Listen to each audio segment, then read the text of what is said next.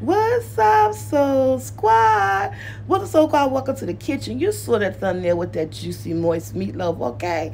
Barbecue voiceover because it's Sunday and there's a lot of football going on. Hit that intro!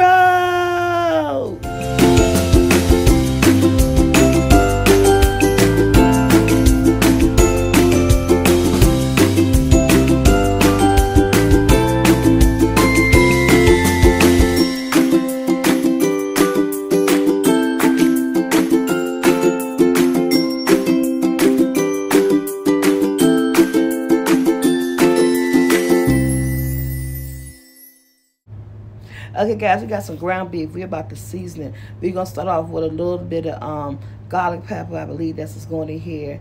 And we're doing a lot because we miss a lot of ground beef, so you want it well seasoned. But I do season my ground beef at least twice through this whole process. You're going to see me do it again. So I love using garlic powder, onion powder, black pepper. And remember, your kitchen, you don't have to use exactly what I use. Whatever it takes to make your meat taste seasoned and flavorful. Remember, your kitchen your way, my kitchen my way. I even put a little bit of Italian seasons up in there and some seasoned salt. No, I don't use eggs because I got another binder that I love throwing up in here to get that meatloaf so nice and juicy. Now, those are breadcrumbs. I put maybe a cup of breadcrumbs into it. This is Kraft mayonnaise. Now, you don't have to use mayonnaise as far as Kraft, but that's what we like to use in our family. So I do maybe a half a cup of Kraft mayonnaise in here. I'm just measuring out with a spoon. And then what you're going to do, because this helps it moist and delicious. I'm telling you, if you never put any mayonnaise in your meatloaf, you will after this video, okay? So we're going to add in some green peppers and onions because I'm telling you, this is all about flavor, upping your meatloaf to the next level. So let's get our gloves on and we're going to do what? We're going to stir this meatloaf up. We're just going to put it all up in there and combine it. Yes. And the only reason I wore gloves this time, because sometimes I'm not doing something this messy, you know, I'll put some gloves on. But typically, honey, they ain't put gloves on back in the old days. You ain't got to. If you ain't got nothing, don't let it stop you from making this meatloaf. Just get it all up in there. You just want to stir up all them green peppers and those onions. Now, y'all know I am not a fan of onions and stuff. But when it comes to a recipe, when it comes to making food taste good, you want everybody to be like, damn, this meatloaf tastes great. Go ahead, throw those peppers and onions. And remember, it's your kitchen. How much onions and how much green peppers you want in your meatloaf is up to you. But just remember just to flip and push down. It's almost like you kneading the meatloaf so that you can get all of those flavors and all that mayonnaise just all up in there. And I'm gonna do this for a few seconds, so I'm just wiping that bowl, and as I'm doing it, I'm scraping the sides of the bowl, I'm pushing down and flipping, and then what's going to happen is that we're going to round two.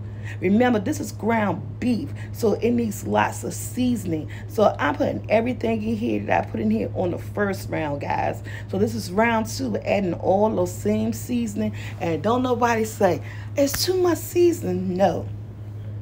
The majority of these seasonings are powdered. I think I use one thing, and that's seasoned salt. That's it. So it's really not too salt. It's not salty. It's not over saturated with the salt. The flavors just came out so perfect.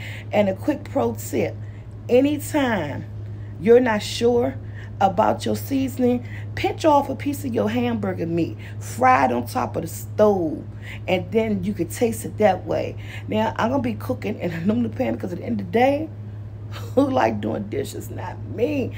And so we're going to continue to flip. Because remember, we on that second batch of seasoning, okay?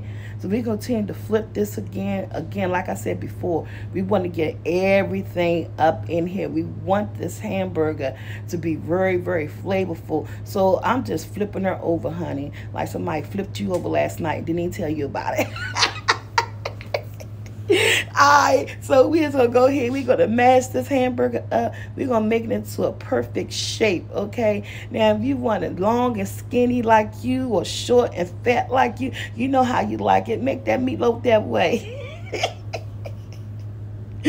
I'm just playing, y'all, because y'all know I ain't been on here in a while. I need to laugh. And if I can make somebody day and make you guys laugh in this video, I'm going to go for it, okay? With no disrespect. I'm just being funny.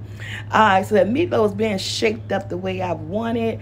You know, so I did it in the pan because this is the pan I'm going to be cooked in there. So we transfer it from that bowl into that pan. So let me just finish patting her down, getting her ready for, we going to finish patting her down, y'all, get her ready for the oven. As soon as I find a little foil. Now, if you're anything like me and you can't find a little foil, don't even worry about it, because this baby going to cook on 350 for an hour and 30 minutes or even an hour and 15 minutes until you come back and take it out and she going to look like this. I let her cook like maybe an hour and 30, hour and 20. I actually put the timer over on this. Then I add that Baby Ray barbecue sauce. Remember, your kitchen, your way. You can add any barbecue sauce you want. Place her back in the oven for the remaining 20 minutes. Total this meatloaf cooked 2 hours. And when I say this thing came out delicious, y'all look at this meatloaf at the end. It came out delicious. I'm just baiting her with some of that extra barbecue sauce on the side. And yes, I did dump off grease. So I don't want you to think that this meatloaf did not make grease, because it is ground beef. When I took it out the first time to add the barbecue sauce, I most definitely drained the grease off. And then when I took it out the second time, it had some grease. But y'all, look how she cut. It is done. And I know you might like yours a little bit meat. Y'all look at it. I might be double playing this, I'm not for sure, but it came out so good. She cut beautifully. She tastes amazing. It is so nice and plump and soft and tender. When I say this meatloaf was juicy, it was juicy. All the flavor was there. And yes, this is my piece. Somebody said, oh my gosh, she poking the food, gonna get to somebody. No, that's me. That's going directly to me. So with all that being said, like, share, subscribe, hit that bell to be notified. See you guys in the next video. And I hope you enjoyed this one. All right, so Squad, I am out.